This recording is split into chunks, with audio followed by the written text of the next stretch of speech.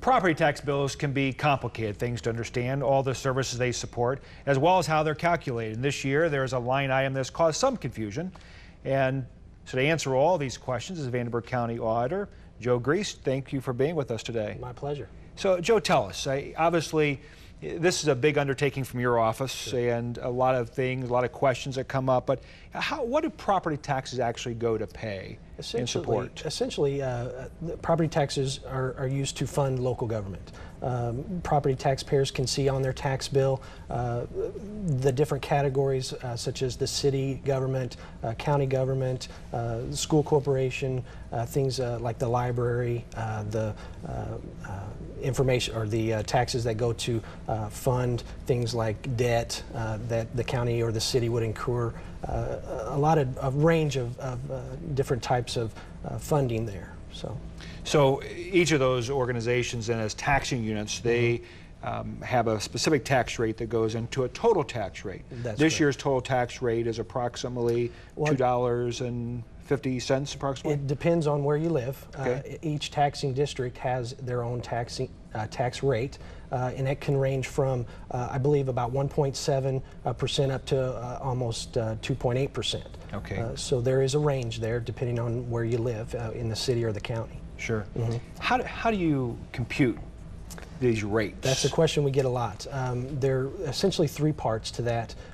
The tax rate is calculated from the assessed value within the taxing district or the taxing unit's purview, divided into their certified levy or what they need to fund for their budget, a portion of their budget, which is set in conjunction with the taxing unit and the state, the Department of Local Government Finance. So there's this oversight, yes, not just from the local units, but also from the state and DLGF. That's correct. The DLGF does have to approve budgets, local budgets, and they go through that process. And then the state actually calculates those rates with the information that we send to them concerning the assessed values, and then the local units sending up their budget information. On this year's bills, there's a line that says adjustment to cap due to voter-approved projects and charges. That's correct. What is that? Essentially, the referendum rate, as it's referred to, is outside of the normal property tax caps.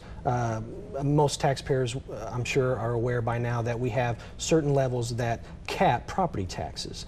This rate falls outside of those caps because of the voter approved referendum.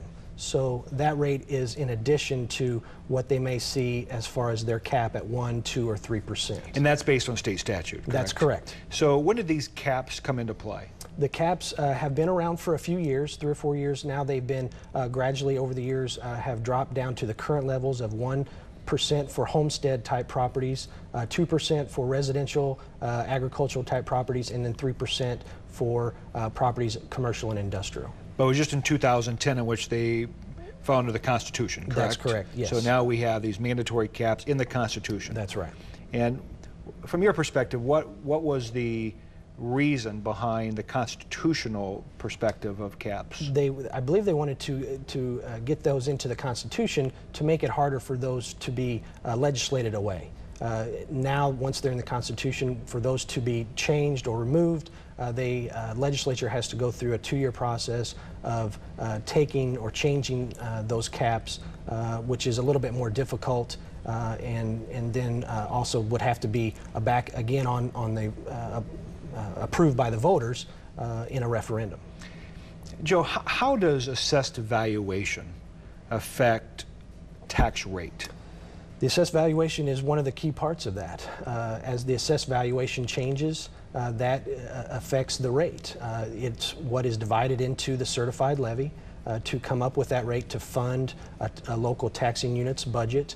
And so it's a big portion of that calculation. And the fluctuations in that assessed value affect that very much. And we've seen dramatic decreases in assessed valuation over the last 3 or 4 years. Over the last few years, the total assessed value for the county and within the city and the taxing districts has changed, has gone down, largely, I believe, because of the property values in this area as well as the state and all across the country have dropped. Yeah, because we can go back just to 2007 and see a assessed valuation of, for the school district, about $8.2 billion.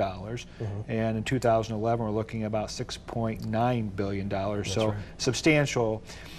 Obviously, there are a lot of things that you've already described that go into this tax rate and determining property taxes.